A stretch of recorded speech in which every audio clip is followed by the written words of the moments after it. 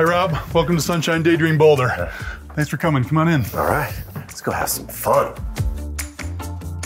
Well, now I know why you call it the Sunshine Dream Home, because look at all this light. It is, it really is. So I'm a lifelong deadhead, so now we're living on Sunshine Canyon Drive, just a mile up from Boulder. It's a 3,400 square foot home, 6 bedrooms on 5 acres. A lot of flat land, which is amazing to be so close to Boulder. And we're right across from hiking trails. Just a half mile down is the front side of Sanitas, and a half mile up takes you to the back side of Sanitas. And people are biking all day long up and down Sunshine Canyon.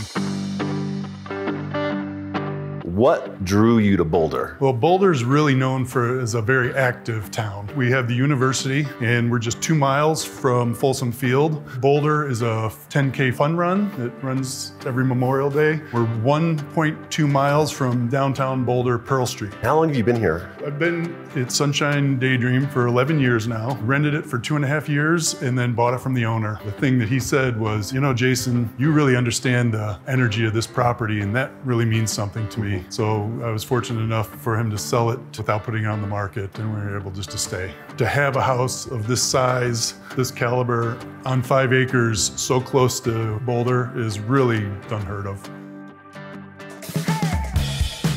Describe some of the cool features of the house. Starting in the primary bathroom, we have heated floors, amazing views, tub, shower, 2 vanities, lots of light coming in. Then in the primary bedroom, it's a king bed with a plush couch, nice tables, lighting, ceiling fans, and overlooks the living area. Down here, we put a new 64-inch gas fireplace, large couch. It's just a great hangout space for a large group or family, being able to have the bar seating open to the kitchen for cooking. Big open now this space. Is pretty cool. I haven't seen one of these before. So I was at Denver Botanical Gardens at a Chihuly exhibit, and driving home, I looked for a Chihuly-like chandelier and found this. I love that. I mean, it's just so unique. It's just the red glass and spiraling out. It's a lot of fun. We put scaffolding up and ran power to it, and it's definitely a feature everybody seems to love. This bedroom right here is often used for older parents. No steps, just easy to get. No steps, easy to get to, and still has a bathroom and shower up here, and a great view. Downstairs, we have 4 bedrooms and a bath with 4 sinks. 4 sinks. So you're like, hey, 4 of you, each of you get a sink.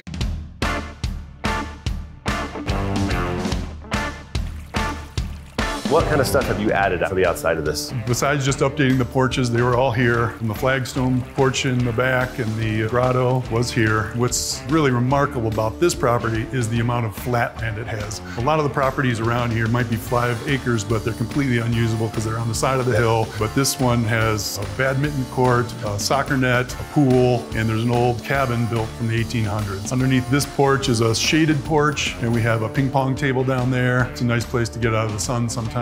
But every single dinner was eaten on that outdoor patio right there. From your experiences, what do you think people would love to do? We're seeing all sorts of groups come through. It's everything from corporate events and retreats to family gatherings. A lot of people come out here for weddings. That's what it's all about. Thank you for doing it right, and thank you for letting us into your home and getting all the bare necessities back there. But I'm gonna go explore Boulder a little bit before I leave Denver.